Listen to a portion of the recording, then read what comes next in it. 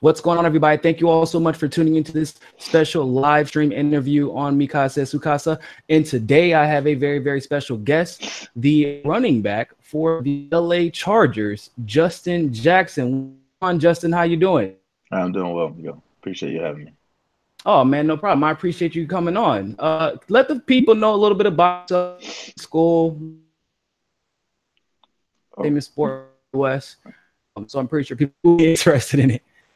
sorry, you kind of went in and out right there. Can you repeat that? I was saying let the people know what you do and where you went to college, and because I heard Okay. it's a pretty interesting sport here in the U.S. I'm sure they want to know about. Yeah. So I went to college at Northwestern University. It's right outside of Chicago. I played football there, and then last year I got drafted to the LA Chargers. So NFL, American football.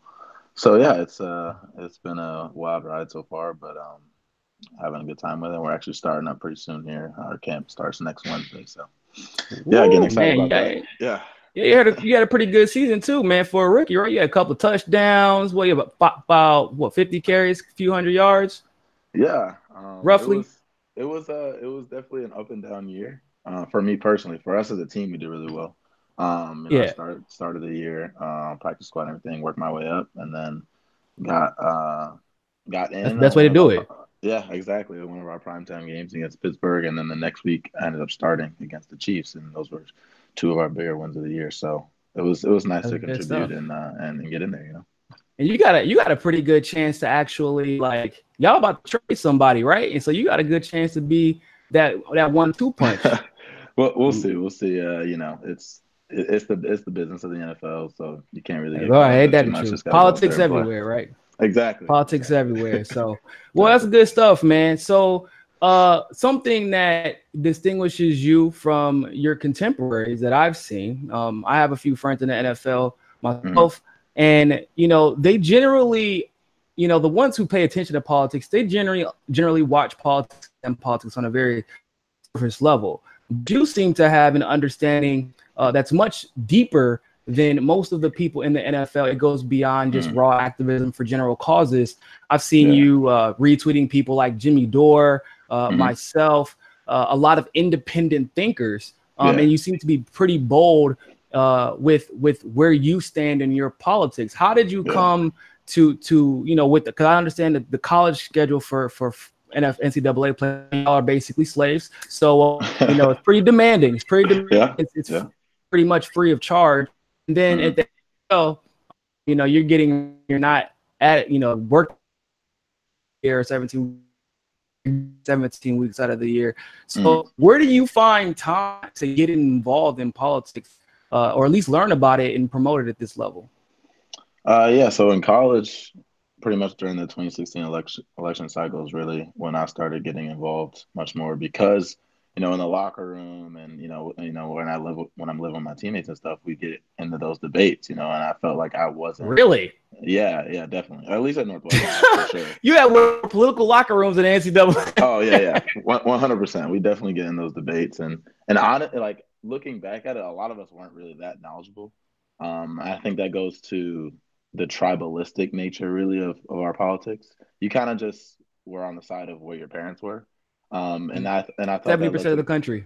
yeah, yeah, and I thought that led to discussions that were very superficial and weren't really, steeped in any type of historical knowledge really of politics and of these issues. So I really wanted to make sure after having come to that realization that I wanted to get more into politics and really learn more. So when I went into the debates, against not only my teammates, just in life, that I could be knowledgeable on the issue. And I think if you come into it with knowledge, then you could it's less of just throwing insults at each other and more of actually having a constructive conversation.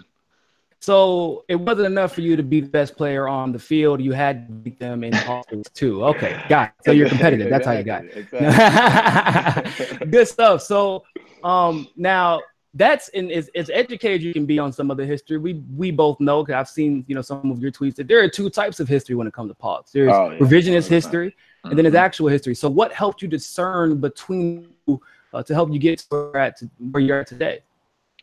I think, well, obviously mainstream media and what you watch on TV, they tell you one side of the story, and it's very clouded in, I think special interests and, I don't know, it's just for me personally, I wanted to look past that because I felt like they weren't really talking about any of the issues on a level that was past surface level type stuff. So I went looking on the internet and on YouTube for places that would actually inform me on why certain things are the way they are, why certain people vote the way they do, and why certain candidates are better than others. And so that's kind of when I found the Young Turks, TYT, shows like that, shows like Secular Talk with Kyle Kalinske, and really a branch off TYT and Aggressive Progressives with Jimmy Dore. So that's kind of when I finally had my political awakening. Like, wow, like a lot of stuff they were talking about, stuff I had just never heard of, never knew, and I was like, wow. And what really spoke to me was that it wasn't just the Republican Party, like I had always heard. It was the Republican Party and the Democratic Party that were doing these things to regular working people, because that's what my family was, just a working class, middle class family, and a lot of my relatives were the working poor. So yeah, I think it's very easy to fall into that trap and just be like, well, it's just the Republicans.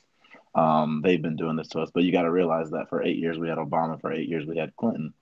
And those weren't great years for the working poor either. So that's 100% true. Now, probably did you do 3 years, 4 years, or 4 years? 4 years. So you had a pretty decent idea that you were going to get drafted, right?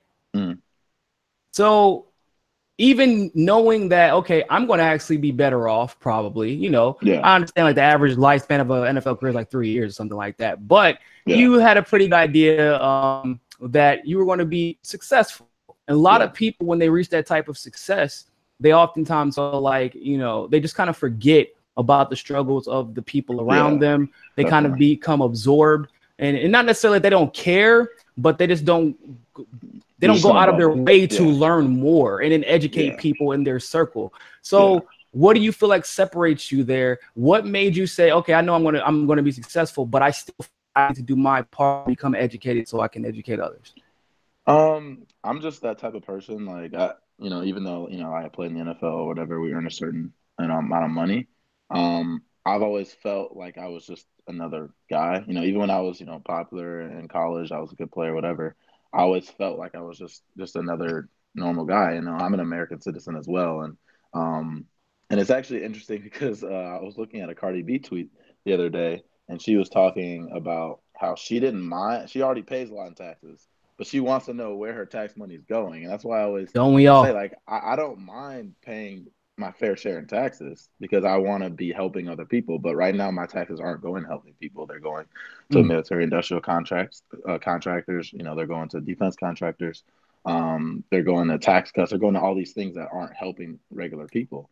So 100%. If I'm going to pay taxes anyway, then I want my tax money going to good progressive causes that are going to actually help people. And I think a lot of people, especially people that are very rich, they just, they gift to charity or whatever, and they're like, oh, I did my due. But that's really not enough, because that charity money, first off, you don't even know who's behind those charities, where that money's going directly, all that type of stuff. So that's why you need a government institution really parsing that out, who we can hold accountable. And there's not things that are done in the dark that we can't see. 100% agree, man. And it's funny because somebody said, so, obviously the current thing was always a big thing. And I said, man, that's like the least of my concerns with Trump. And they're like, why? I'm like, I mean, have you seen anything that your taxes go towards? 93% of schools are funded by property taxes. I lived in New York for a while. You live in LA, and y'all have tolls too. And I paid $16 to go into the city, $16 to leave the city. But I still had to pay a road tax. Okay. If you live in Queens or Long Island and you don't take the MTA, the metro, you still have to pay an MTA payroll tax, but then you still have to pay use the metro. Say that your taxes are going to universal healthcare, to Obamacare, and then you have to pay a deductible anyway, they raise taxes to implement Obamacare, and then we still have to pay more. So it doesn't make any, when you really think about it. And Mike Gravel actually made a great point. He said that income taxes are wrong, and because he was sitting on the finance committee once upon a time, he said we should be taxing off of the sales, right? Off of how much and not how much you make. which I actually am 100% agreement with. I think the income tax is a way for the corporations to slide, and for rich people to slide. If you tax what they spend, it's a whole different thing. It goes directly back to the economy. So let's talk about the candidates, man. What candidates? What's the opinion of the 2020 field in the Democrats this far? For me, obviously Bernie, just everything he did in 2016, and everything he's done since 2016 leading up to this election. So he's obviously a big candidate for us progressives as well. Learning about Tulsi was huge for me, and everything she's fighting for. I think she's an amazing candidate. Just for her to bring to the forefront the military-industrial complex and endless wars, a new Cold War, all that type of stuff. That's so important for us to have a conversation for us to have as a country. And I think for her to do that, even though she knew she was going to have a media blackout, I mean, even more so than Bernie, because Bernie's, he talks about that stuff, but he's not coming after like Tulsi is. So, if it's talking about war and endless war in the United States, you're going to have a media blackout on you. So that's, I applaud. Or when you're not getting blacked out, you're going to get attacked. Right, exactly. Or smeared, constantly, like they did to her on The View and like they did to her all the time. So for her to have that courage to make that the center point of her campaign, I really applaud her for that, and I appreciate her for that. And then Elizabeth Warren, I definitely have my problems with. But I always tell my dad this. I said, if you think about it in the scope of where we are, for her to be a lot of progressives like third or fourth candidate, it's just it's crazy how far we've moved this just a conversation. The Overton window, Right, Overton window exactly, left, yeah. For her to be like, imagine, like, I think any progressive would have taken her over Hillary in 2016, right? But now she's our third or fourth choice. So just for that window to be moved that far left, that's why I really appreciate people who have kind of spearheaded that movement, like Bernie and like Tulsi. Yeah, I 100% agree. I have to put Gravel. Yeah, definitely Gravel. That's my man. Triple OG. OG Gravel. And it's interesting that you say that because a lot of people don't really realize, in my opinion, just how far in the last 3 to 4 years that the Overton window has shifted left. It's shifted so far left that Bernie's even having trouble keeping up with it. Yeah. And that's saying something. Really. And I'm not talking about in those vain ways that, the neoliberals try to, all they want to do is talk about race, but never want to actually do anything about race relations, right. Or to better, various peoples of color. And, but I'm talking about the real issues. When we're talking about the military industrial complex, for Tulsi to question the intelligence community, right? That's a big deal. That's what the left used to actually be known for doing. Rather than capitulating to the intelligence community, we were known for challenging them in the 60s and the 70s. For Bernie to make Medicare for all the most popular policy in the country at around 70%, even higher amongst just Democrats, it really, and people aren't settling for life. And I saw Andrew Gillum's campaign implode immediately the day after he changed his website. The next day, he changed after he won the primary. The next website didn't say for all anymore. It said in the Affordable Health Care Act, lost the election.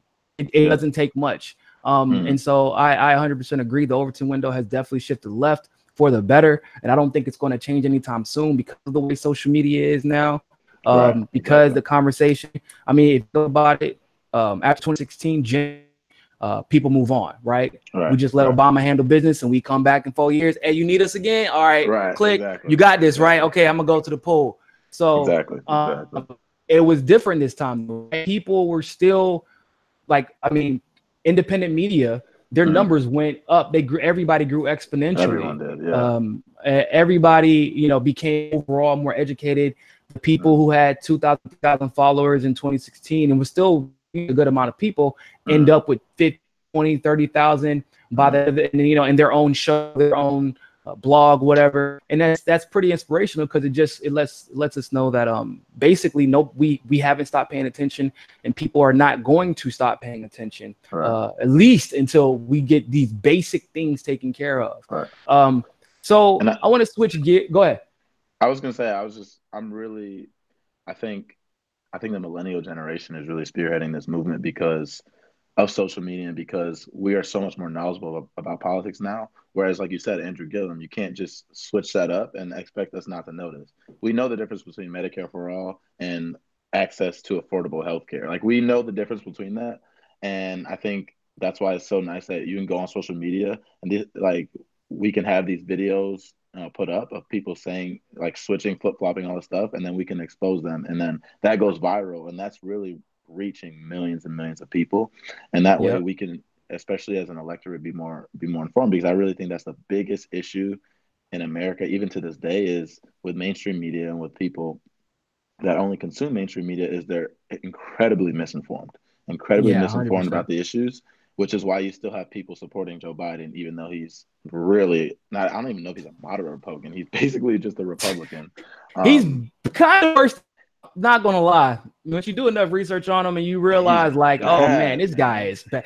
He's He been bad for like a long time, too. he Like, he he told countries straight up, if you raise your cancer prices, we will get you out of whatever office you're in. Or you raise or not raise the price of your cancer drugs, mm, get you whatever the president, prime minister, ever. Like he did it to Brazil, he did it to mm, Colombia, and he did it to India. Forced them to keep high cancer drug prices because it's big just pharma terrible, pays man. off all the right. It's bad, especially because his son died of cancer. So he was Right. doing all this using his nonprofit as if he was trying to help cure cancer and to help make cancer care more accessible, and he was doing the opposite.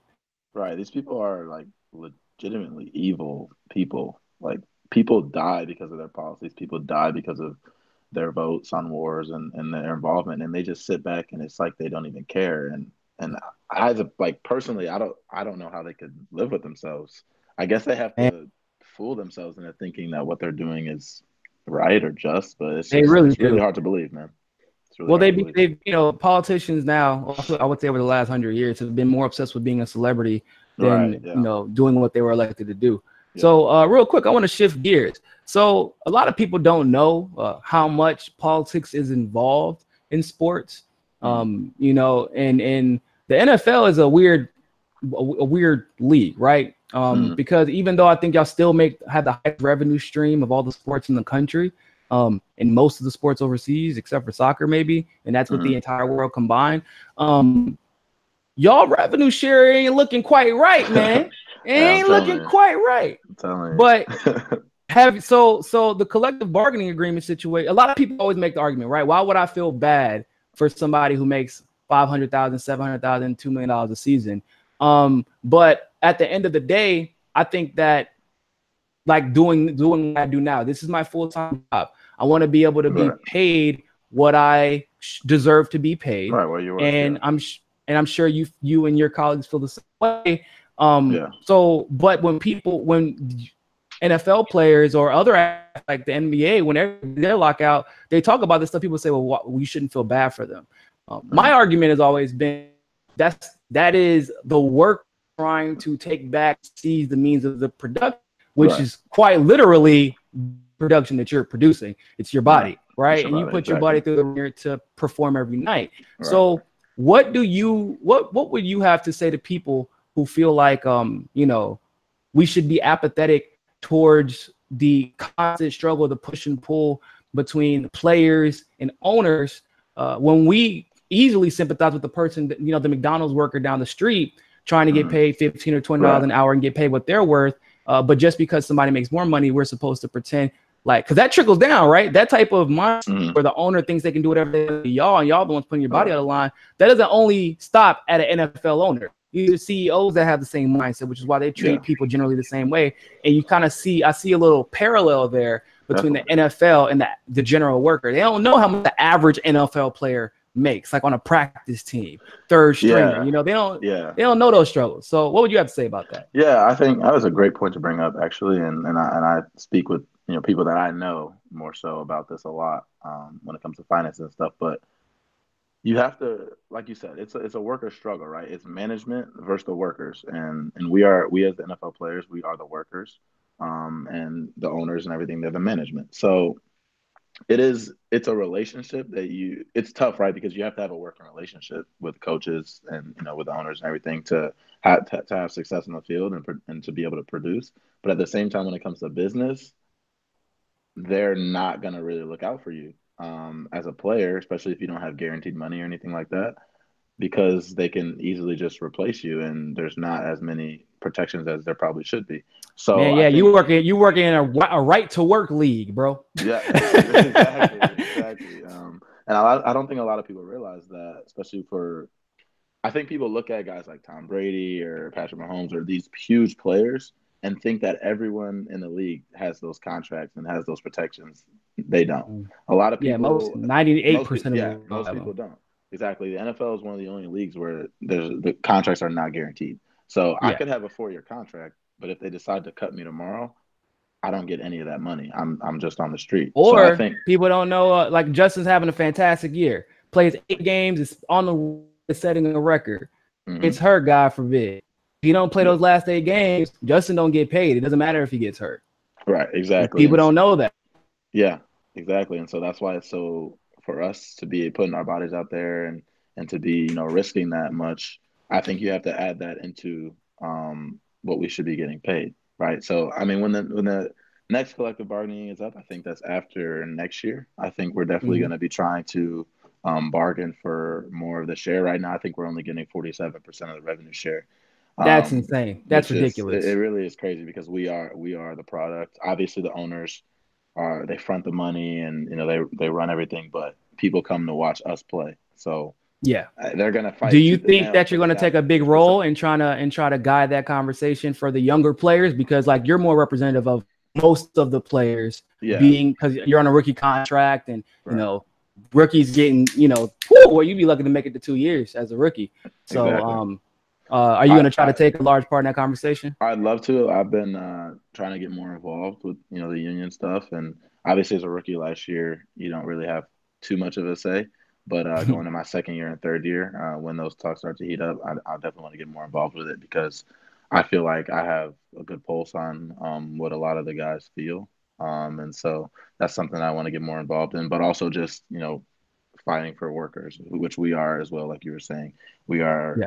And people like me, we are the working class of the NFL. Rookies, late round Yeah. picks, undrafted guys. We are the working class of the NFL. So, people have to step up for us and be a voice for us. But It's that's very what's true. very important for guys that are making a lot of money. The bigger guys in the league, we have to have parity between us because they're obviously going to want to separate the working class and the people who are earning a lot more. But Yeah, they 100%. have to look out for us because we are the majority of Yeah. the players. So it's important for us to have the support of the bigger guys. I gotta say, I got a lot of respect for LeBron James and Chris Paul and the other major superstars of the NBA back in 2010, 2011. Was that the season? Whenever they did the lockout. 2011, I think. They all took hits temporarily and play until December. But that collective bargaining agreement is probably one of the best collective bargaining agreements in all of sports, right? Incredible. It's incredible. You got bums getting paid, man. I know y'all be sitting outside the club window with a salty face looking at them throw money in there like, I know, man, that ain't fair, man. I just broke my collarbone today at practice, and I ain't going to get paid tomorrow. I went to practice. I don't want to practice next week. Yeah, it's wild, man. NBA and MLB, and all their contracts are guaranteed, like I said earlier. So it's a good Then they got the nerve not to take a knee. Boy, pay me. If you pay me $10 million a year, I might consider listening. But exactly. So I want to make sure, like I said, for everybody who's watching, I want to make sure that we keep things in perspective. It's not necessarily the money that's important. It's understanding the struggle of the worker.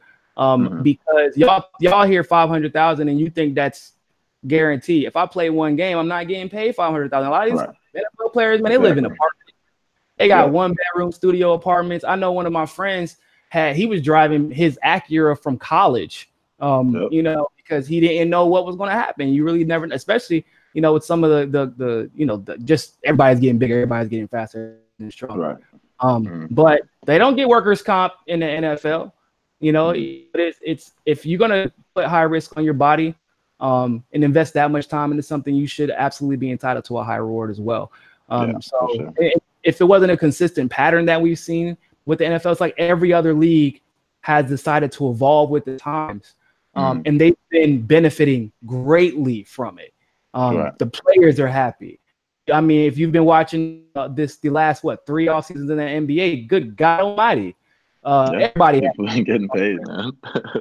They made sure that the older players could get more money. They made sure that the younger players could get more money, that you had an option to get performance incentives on your rookie deal, things like that. And that's not crazy, because in a regular job, if they're taking care of you, you should have health care for free. You should get compensation if you're injured. You should be take time off if as long as you follow the rules and you're doing what you're supposed to do, and to the capacity that you have the power to do it, then you should get paid. Because even there are people who bought tickets to a game, even though you may not be there. They bought those tickets 3 months ago. They bought them because you were they thought you were going to be on the field, and they already spent that money that they for those tickets the team had. So yeah, I wish you all luck. I look forward to hearing about how it goes over the next couple of years. But I mean, I've seen y'all making y'all campaign on Twitter. It's quite hilarious. I ain't gonna lie, y'all been going hard. Hey, our union, they fight for us very hard, and I think all of us are really grateful towards them, because it's important for all of us players to be together and have representatives that can go into those meetings and really fight for us. So unions are important, man, even in NFL and in sports leagues.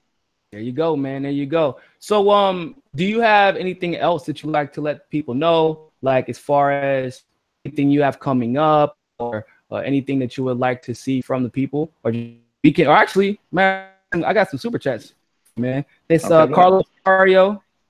He said, this is very encouraging, having a pro athlete not being corporate media. Lauren Brillante said, we need to go all in this election and find ways to overcome the obstacles thrown at us. It's time to wake up the sleeping giant that is America. Yeah, those are the only 2 super chats that we got for you. But yeah, do you have anything else that you like to talk to the press about?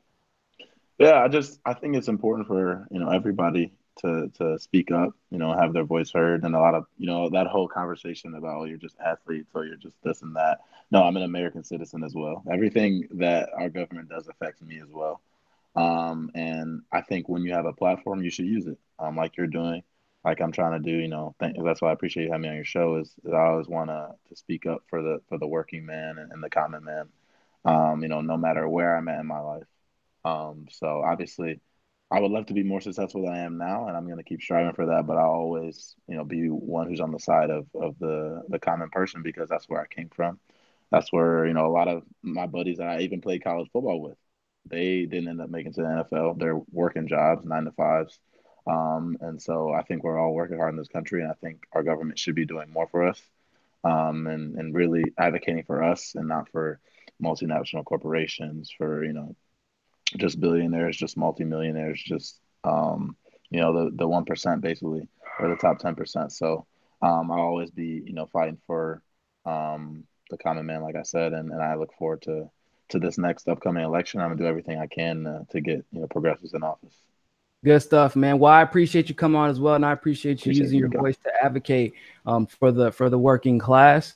Like I said, it's very encouraging to see somebody like yourself starting at very young. Most people are scared to speak out and be opinionated, but when your education is a help, and you seem to be more educated than most of the league on a lot of stuff, and you articulate your points very well. I'm sure the union and the league will be happy to have you advocating for them now and in the very near future. So I wish you luck this year, man. Go kill it. Try not to get bounced this time. Okay. That was ridiculous. That was ridiculous. I know LA is sunny and make you a little lazy and get a little comfortable, but y'all got to get it together. That was, bro. I know. My friends lost some money on y'all, man. Come on, rough, man. Hey, I'm trying my best, I'm trying my best, Niko. I promise I'm trying my best. There you go, bro. There you go. I can't wait to watch you, man. And for everybody else, by the way, go follow Justin on Twitter. It's Justin Jackson, right? It's J_man_prime21 on Twitter. J_prime21. That's what happens when you have a famous college basketball player who also has your name. You don't even have the rights to your own name. You should have been born earlier, Justin. A little bit earlier. I know. With that being said, ladies and gentlemen, thank you all so much for tuning into this live stream segment. I said Sukasa, and always remember, more than anything else, find your balance. Peace. Right.